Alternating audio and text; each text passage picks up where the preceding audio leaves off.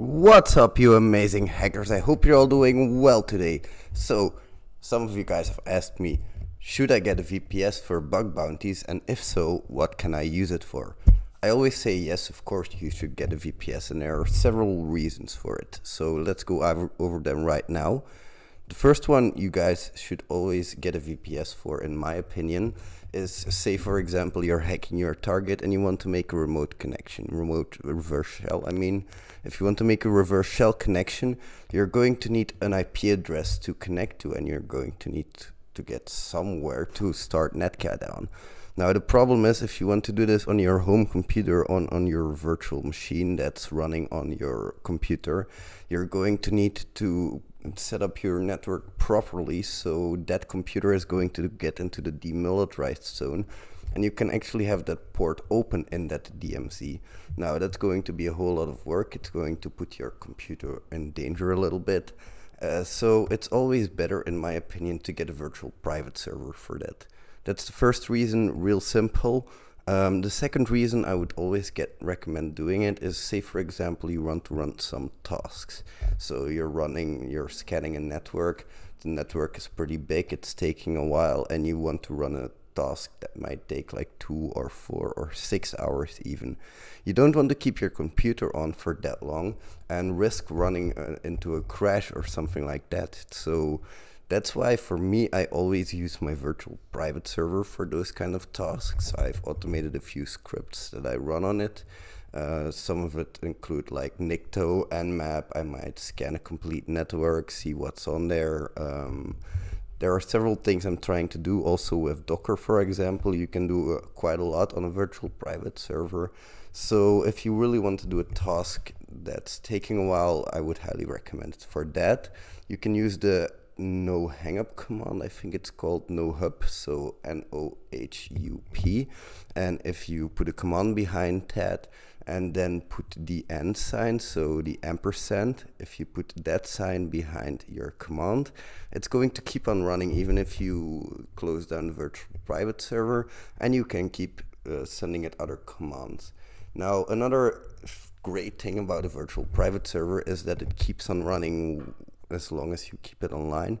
So you can run cron jobs on it as well. I use it to run cron jobs on my targets sometimes. Now, this is a secret that I do, so you guys, if you really want to do something like I do it, this is what I do for my targets. I'm a functional tester, but I will automate some stuff. So the stuff that I will automate is pretty simple. I go to my target with Python. I just take an MD5 hash of the HTML that gets returned, and if the MD5 hash is different, I put up an alert. Now, why do I do this? Because when I go to the homepage of my target, for example, the HTML page might be pretty static. By the way, I filter out the parts that are not static, that are dynamic. Say for example, some IDs get returned in the response. I filter them out completely and I only take the static parts. But if they're different, then I know that my target has changed a little bit, and that's going to give me some clues that I have to check it out again, because there are a lot of regression bugs as well. So that's also a thing you can use your virtual private server for, running your own scripts into a cron job. Really interesting use case for me as well. Now, another thing that you can use your VPS for, but I wouldn't recommend it, is setting up your own VPN server. It's much easier to just rent a VPN server if you really want one. They don't cost that much anymore, but if you want to, you can use it for that, of course. So those are some uses. I would highly recommend that you get one. Now, people also ask, which one should I get? It's pretty easy. I wouldn't get one that's really powerful. I would get one that's as cheap as possible. The ones that I have two. One is called Bug Hunter and the other one is called Bug Hunter 2. And those things are the cheapest ones that I could find on Linode. I'll put my referral code in the description as well if you guys want to get a virtual private server. It would help me out, and I think it would help you guys out as well. So those are some of the reasons you can use a virtual private server for. I would highly recommend getting the cheapest one. Don't go and overspend on it because you just want to run simple tasks on it usually. Doesn't take too much memory. And if you guys want, referral code will be in the description below.